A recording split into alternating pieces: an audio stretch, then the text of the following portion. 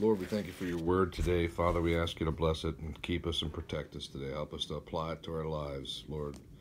More so now than ever, Father. Help us to be your people in this time. Lord, reveal yourself to us in all things. And help us to understand every word, every meaning, every intent, Father, of your message to us. I pray in Jesus' name. Amen. 1 Peter chapter 2, verses 21 through 25.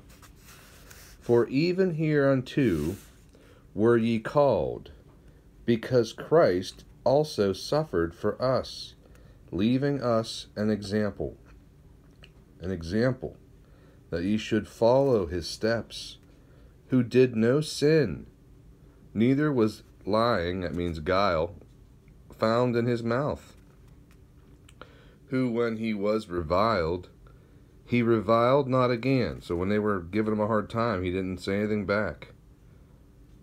When he suffered, he threatened not, but committed himself to him that judgeth righteously, who his own self bare our sins in his own body on the tree, that we being dead to sins should live unto righteousness,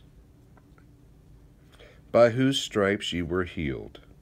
For ye were as sheep going astray, but are now returned unto the shepherd and bishop of your souls. Praise the Lord. Lord, we thank you for this word today. Please, Lord, help us to apply it to our lives and to walk in your example righteously. Lord, we thank you in Jesus' name. Let's look at verse 23. Who when he was reviled, he reviled not again. When he suffered, he threatened not, but committed himself to him that judgeth righteously. We're going to be judged someday by men and by, other things here on earth, but they can't hurt us in the long run where it counts.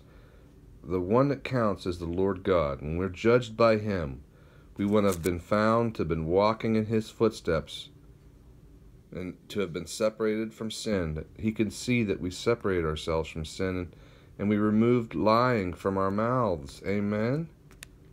So we can be judged by him who loves us and judged righteously. Let's put Christ as our example today. Let's seek out and apply that to our lives. Let's think before we speak. Let's talk less and obey more. Amen?